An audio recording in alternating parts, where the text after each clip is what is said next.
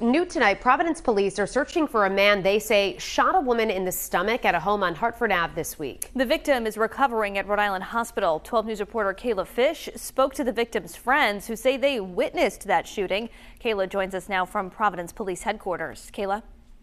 The people we spoke with didn't want us to identify them or show their faces on camera out of concern for their safety, but say they want the person responsible for the shooting to be held accountable.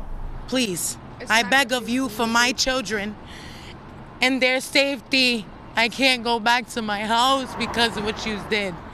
This is very traumatizing for me.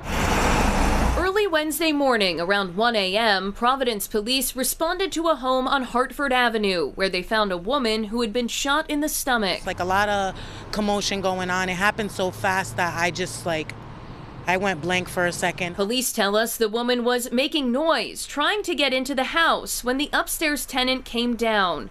The two got into an argument that police say ended with the upstairs tenant pulling a gun and shooting her. All she was doing was knocking on my door several times to get my attention. Why did that have to bother you so much? The woman is now recovering at Rhode Island Hospital. We spoke with her friends who witnessed the shooting. They say the victim is in stable condition. She could have died and missed her heart by a couple centimeters. Police have identified the suspect as 26-year-old Richard Glenn. There's a warrant out for his arrest. Those we spoke with say they won't feel safe until he's found. Him being out there, probably with the weapon still, everybody.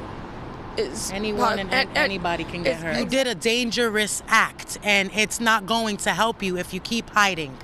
Turn yourself in, Rashad. Authorities tell us this is an ongoing investigation. Anyone with information should contact Providence Police. In Providence, I'm Kayla Fish, 12 News.